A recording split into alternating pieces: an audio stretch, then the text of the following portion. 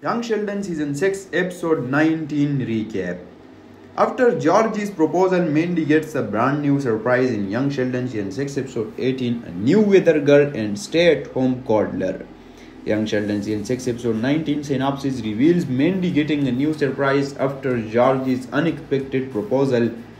Arguably one of the most heartfelt scenes in Young Sheldon, Georgie's asking to marry Mandy is met with hesitation from her, while the pair decided that they will take things slow. Mandy is due for another twist, this time with regard to her professional arc.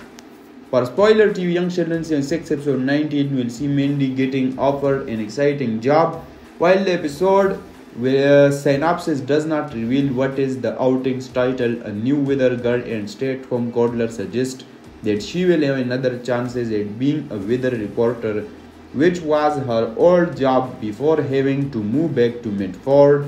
According to its synopsis, a new weather girl and stay-at-home toddler, Mandy get an exciting job opportunity, and Sheldon worries that he is falling behind. Also, Georgie takes his daughter to work on Young Sheldon, airing next Thursday on 4th May only on the CBS official network.